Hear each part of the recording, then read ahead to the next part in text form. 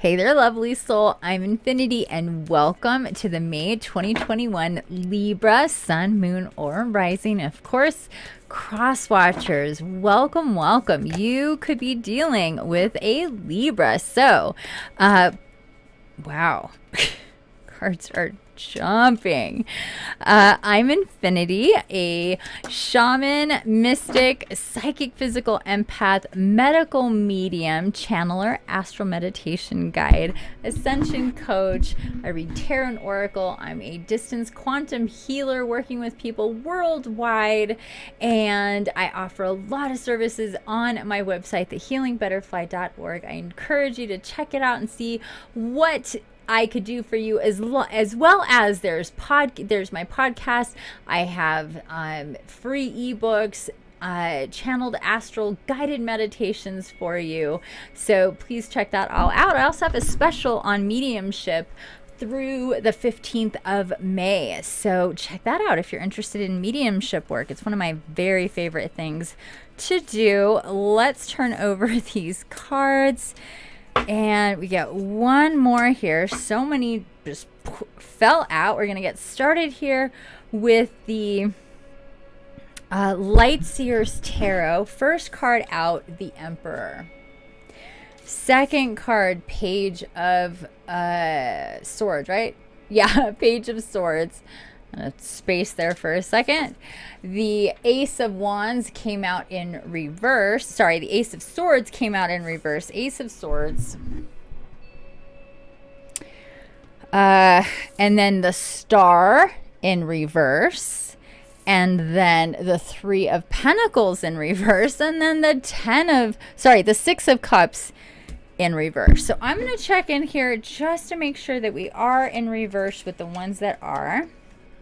Okay, I'm turning over the Ace of Swords. So I just got that. Turn over the Ace of Swords.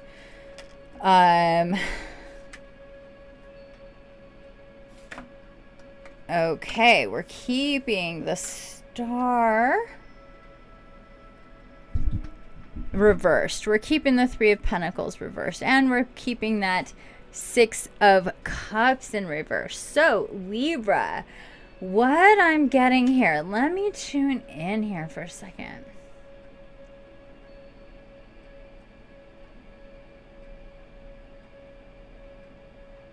Okay, so what I think is going on here is you really feel pushed and guided to learn new things, to connect deeper, to go within, to meditate. You feel like you're an earth angel or a star seed. You're just trying to make sense of what's coming through, and there's a lot of energy coming through. Possibly having a hard time feeling grounded. You may be feeling influenced by others' energies. It's hard for you to clear, or you may even feel like you have maybe attachments to you in some way. There is a bit of that.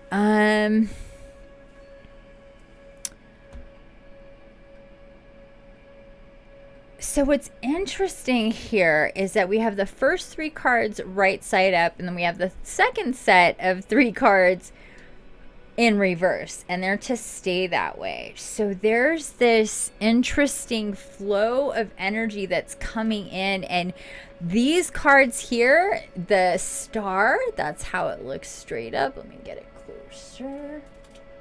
The Star, the Three of Pentacles, and the Six of Cups are in reverse over here because they're a little further out in time than where we are right now.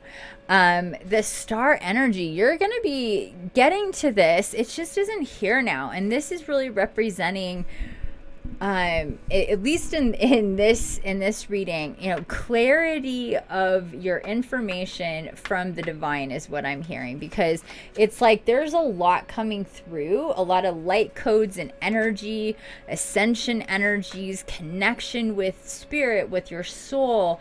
You are very much guided by the angelic realm coming through here as this divine masculine, the Emperor, but I'm feeling like real guardian angel archangel energy with this.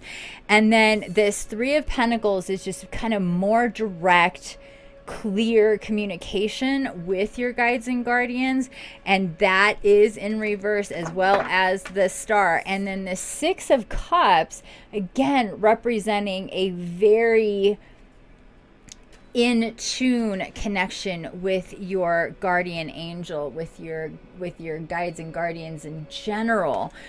So it's just a matter of time, is what I just heard. It's just a matter of time. And because you're actively working on it, you're actually like, you're working on it, Libra. You're like, look, if I want to know, I've got to put the time, energy, and effort into it. And you're right. That's just the way that it works. You need to go into meditation. You need to do energy healing and clearing. You need to cut cords. You need to be in nature. You need to use crystals. You need to create. And that's what I'm getting here, is that you're in the process of getting this information. The process is like ingredients in the cauldron, and you're like putting it together. It's not anything yet, but it will be. It will. This recipe will turn into something really awesome. A lot of connection here with your six and your three, Six of Cups and Three of Pentacles. There's a lot. You see this? There's a lot of connection here. That man up top with that green shirt is like talking down, like from higher perspective, talking down to you in the physical. Same thing with that Six of Cups we've got there with it, with that deep connection, guardian angel connection. So we have like ancestors, we have archangels, we have and especially your guardian angel energy coming through big time, but governed and led by this archangel. Really feeling either Metatron, Michael, depending on who you are, depends on kind of who you gravitate to and towards. I'm feeling Gabriel, Michael, Metatron, Uriel. So could be one of them, doesn't have to be, could be all of them. But definitely archangel energy pushing you. Look at these two together. He's like whispering in your ear. Don't get stuck on gender here.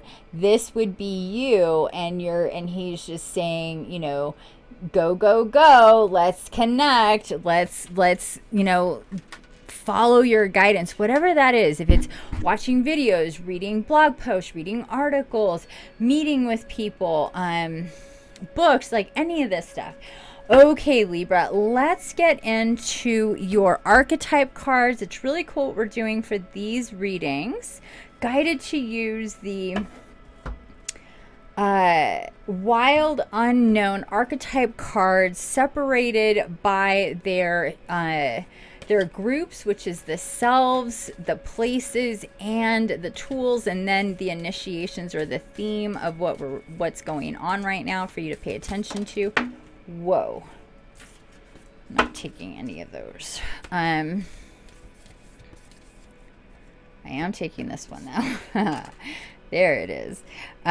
So we're starting off with the self card. I'm going to keep that, it's down. I'm going to keep that down until we got them all. Then we're gonna get our, is this the places? No. Oh yes, wait, that doesn't go there, that goes there. Okay, glad I saw that. Okay, so these are the places.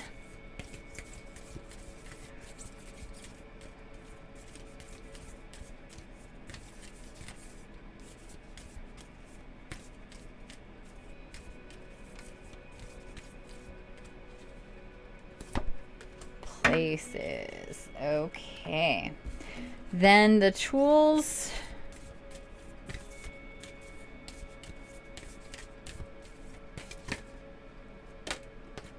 Whoops. And then the initiation.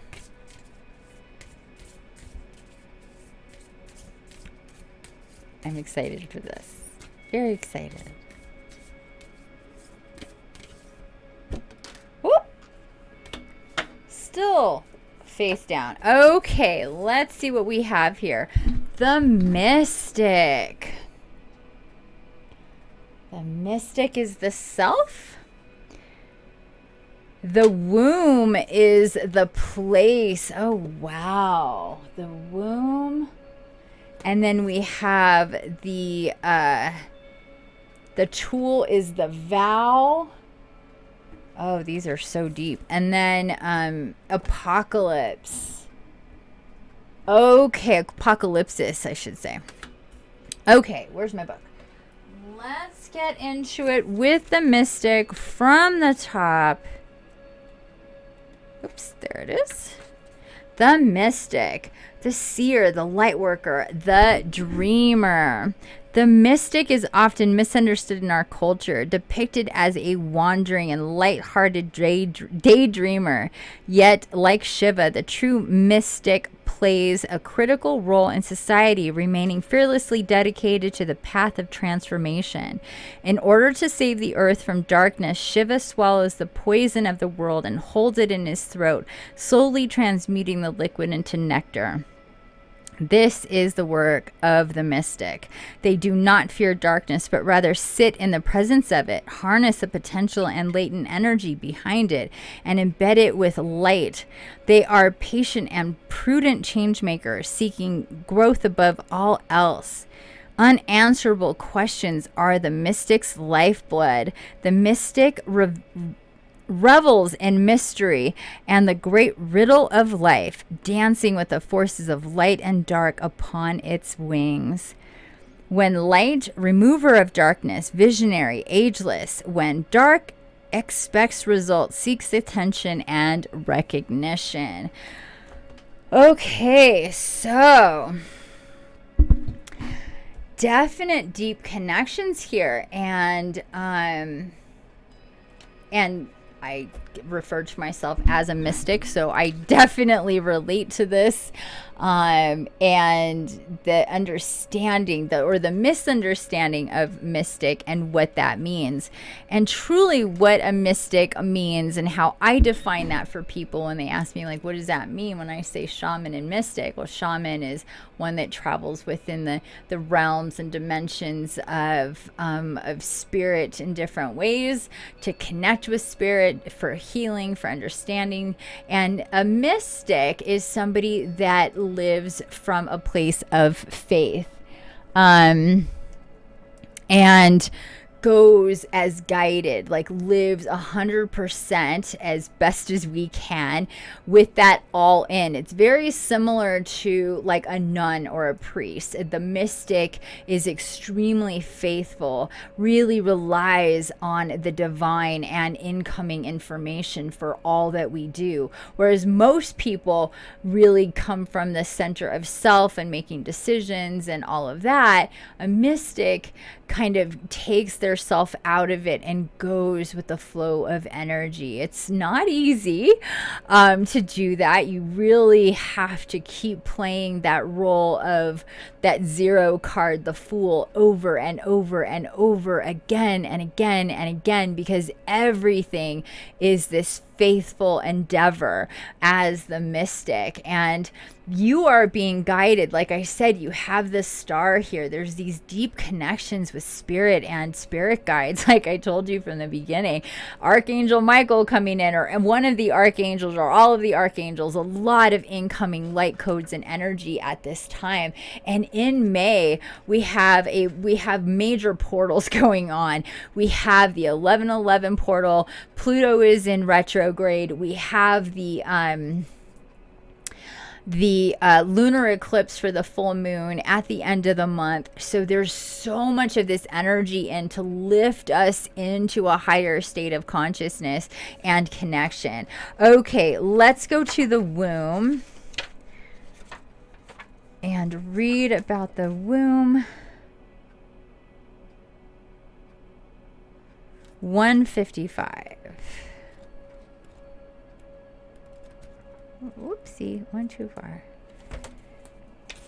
Okay, the womb, next card.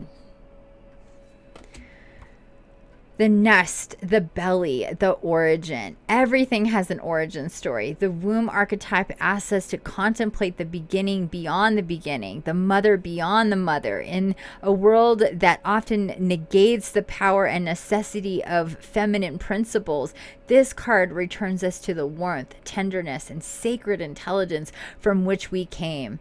It is a card of receiving, not achieving, of accepting love from the mother of us all. She is the life-giving force that forgives and cherishes even the most wounded and disparate soul. No matter how lost you are, the womb awaits your return to help you heal and grow. This card is a call to keep things simple, to return, to be reborn in the name of love. The womb is everywhere. It is beyond gender, beyond time. We are within it as it is within us. And when light, nourishment, harmony, warmth, love, when dark, stricken, ecological crisis, infertility, imbalance. Man, those are tiny, tiny little words. So you're definitely being guided to like the deepest connection with Mother Gaia here.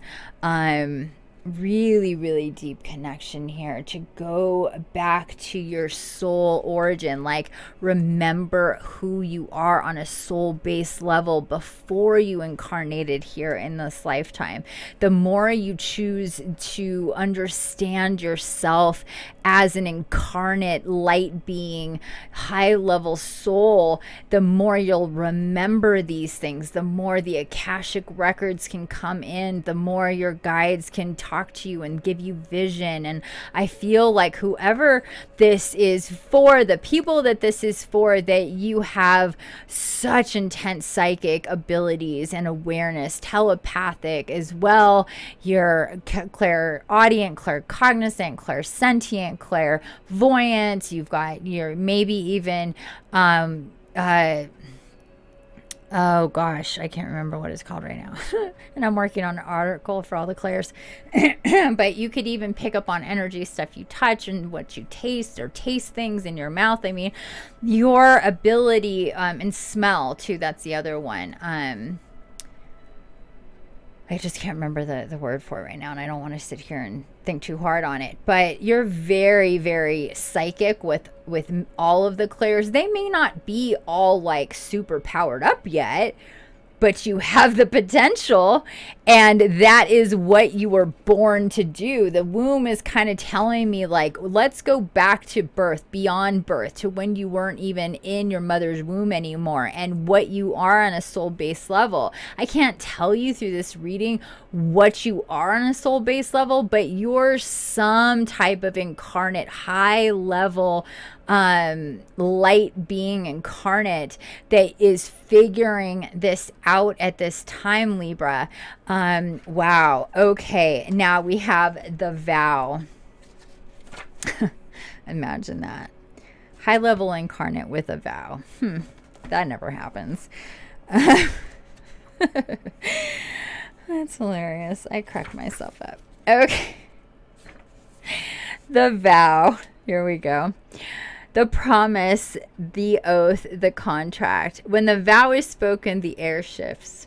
Karmic ties are formed and destiny tilts on its axis.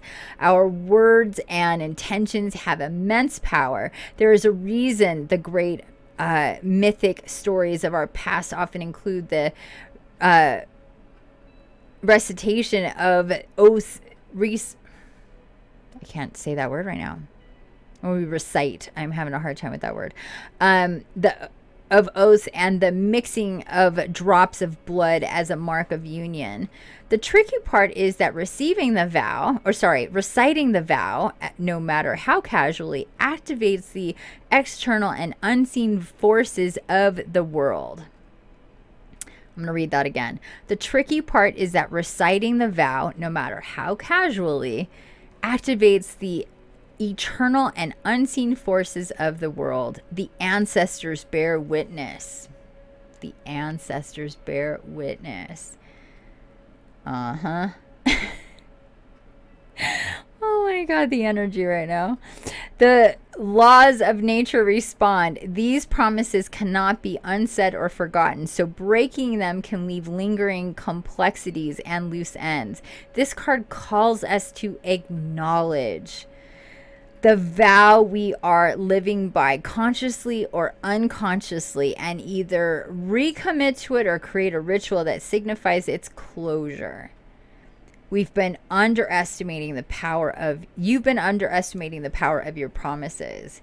And when light, bearing witness to the shift towards destiny, and unconscious vows, unkept promises, and messy karma. So I'm feeling like there could be both of these things going on for you, Libra, to be quite honest with this vow, the vow card.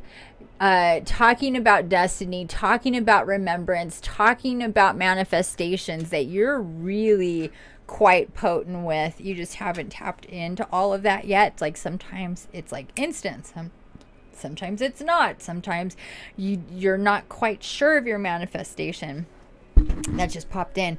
But anyway, the vow here is signifying your like, along with the womb, it's like this is talking about destiny. This is talking about what you are on a soul-based level, and that vow is speaking more to, well, it's speaking to two things. Let's start with the first. The first thing is your destiny, your soul mission, the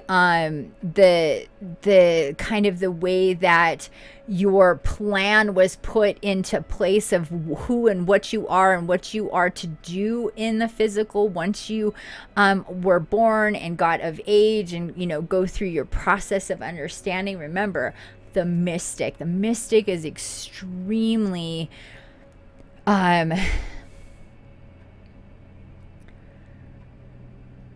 magical, connected to so many layers of creation for a reason. We are put here to literally pull people through the veil, and the first person we need to pull through the veil is ourselves. And the vow is reminding you that you promised yourself to pull you through. And this is the time that it's happening. Holy shit. Intense. Wow, these readings have been so intense. Okay, and Apocalypsis is your initiation card. So, here we go. Like I just said, pulling yourself through the veil. So here we go. Removing the veil of deception is the title here for Apocalypsis. Removing the veil of deception. And trust me, I did not remember that. Apocalypsis indicates a particularly painful time, one that unfolds when two disparate dynamics occur simultaneously, pulling the psyche in seemingly opposite directions. The first is a lifting of the veil. This means truth that have been kept in the dark are revealed, seen, and unearthed. No matter how relieving it is to witness them come into light, an element of despair and grief follows. Excuse me. Wow. The second dynamic is regeneration that comes from the wreckage of the revealed truth. The regeneration, or healing, if you will, that comes from the wreckage of the revealed truth. The old narrative breaks and a new story forms. Apocalypsis energy is similar to a forest fires. Devastation for the sake of regeneration. The veil lifts and we see who and what has been hiding. Who are you? What are you? Why are you here? Needs to be answered, and you have the answers. From the nakedness of the truth, a child is born. Remember the womb? Have faith in the process. Hold on to your center. That is the only way, mystic. Like I said, that's the foundation of the mystic, is the faith and passing through the veil and being that fool in faith over and over. But it's harder in the beginning because there's no foundation there to help, to like, of the past to help you. The past has broken. The who you thought you were is breaking apart. You still are you, the personality, the experiences, you know, the feelings, the history, the traumas, the abuses, the love, the joy, all of that is still you. But your understanding of who you are is breaking and fracturing and ending, so you can see beyond that into the new, the next step of your evolution. So intense. When light, the unknown becomes known and guides the way. When dark, fatalism, hopelessness, annihilation type energies, like that, like when it's more like depression over what's lost than excitement over what's new and what's coming. I don't feel that energy for you, Libra. I feel that it's like more of a readiness here, even if there is apprehension in the process that's going on for you. But you are you're in process, you're in transition. Again, these energies that are coming forward for you in May are trying to get to all my oracle cards here. Here we go. We're going to use the Faery Oracle. I already know it. So what's needed now is a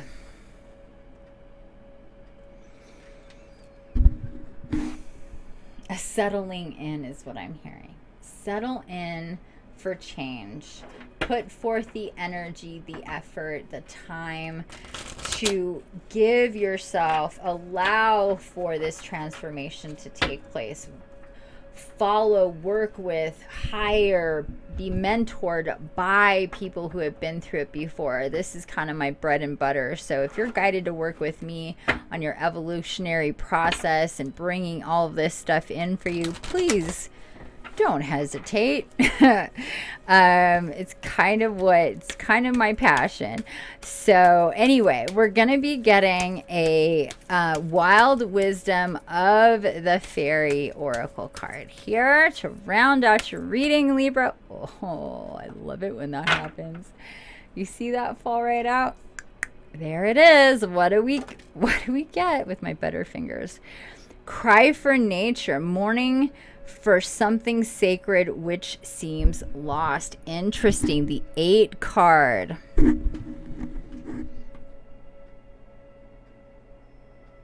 Cry for nature. Okay, let me grab my book. I'm not familiar with this card, but I'm very, very intrigued. This is a fairly new deck for me, and I was not guided to go through each card and know what's all in the deck. Sometimes I am, but sometimes I'm not. And this is one of those decks where I was just guided to not, like, I connected with the whole deck, of course, but I didn't get into each card. So sometimes it's like that. I'm not guided to do that. So this is one of those decks.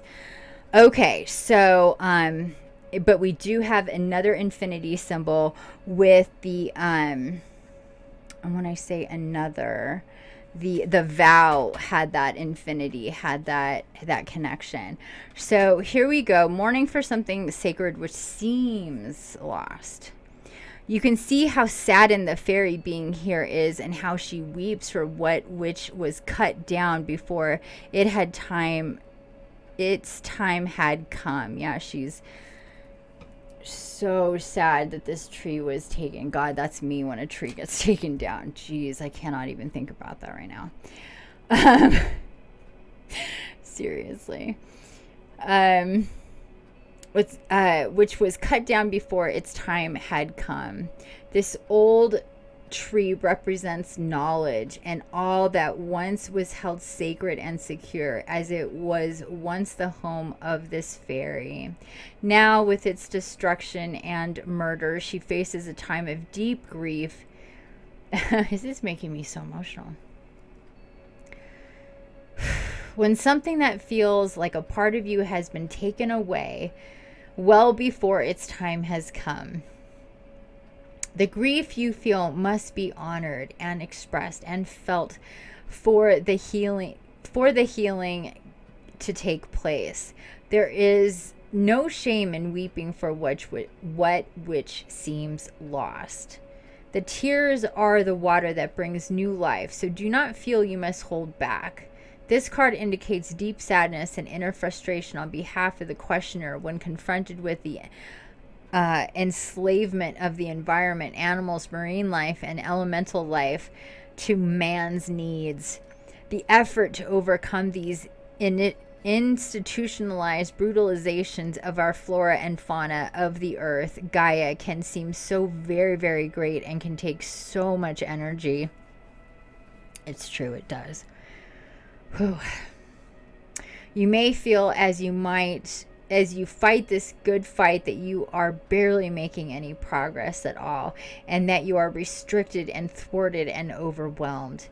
But the efforts you make will do more than change things. They will make you very strong, and you will be sending a ripple effect through our world, often without even knowing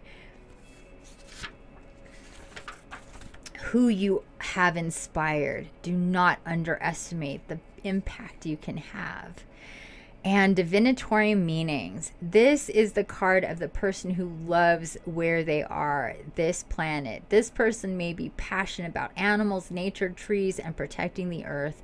This person realizes they are as a child when faced with the ageless wisdom of all the creatures of this wonderful blue and green planet.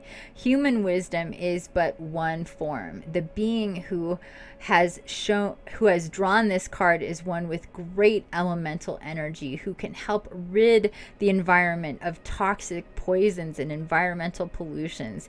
You will be passionately interested in helping the environment to be healed.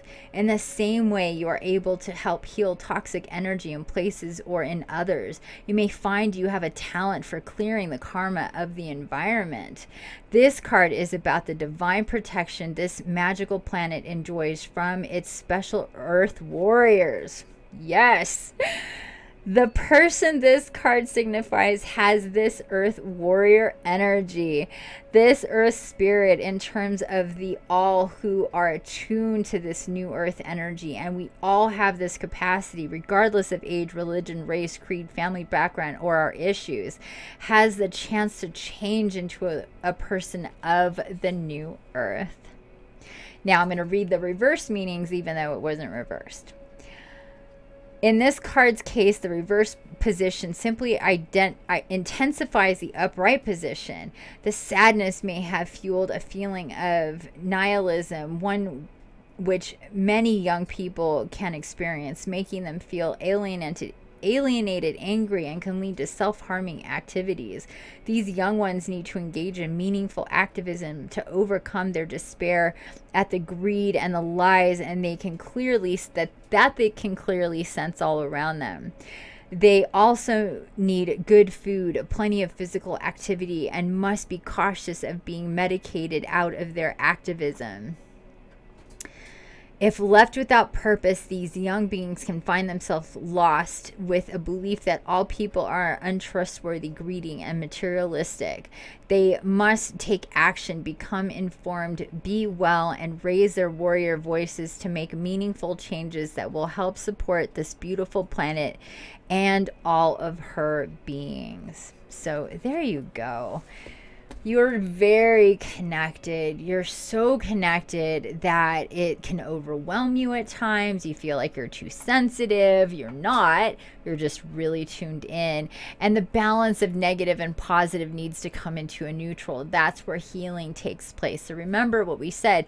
We have to pass through the veil so we can see for ourselves who and what we are and start to see the places in which we need healing. We all need healing. We all need to release energy. We all need to clear energy, especially us mystics, us healers, us seers, people who are really spiritual, connected with Gaia, connected with nature, connected with our guides and guardians.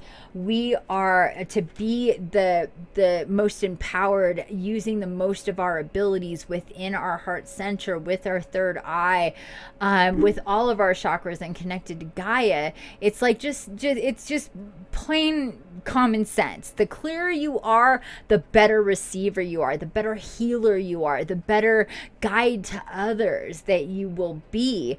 And you're in the process of figuring this out. Remember, Apocalypsis talks of an ending time. This ending time for you, Libra, is about you coming into a new you, a new beginning, a new phase in your journey, completely in such a different way. Like what I'm seeing here is like they're saying, tell them to, like, in this moment, that in a year from now you're gonna be like, wow, like remember my words here, Libra, that this reading really signifies such a level up for you.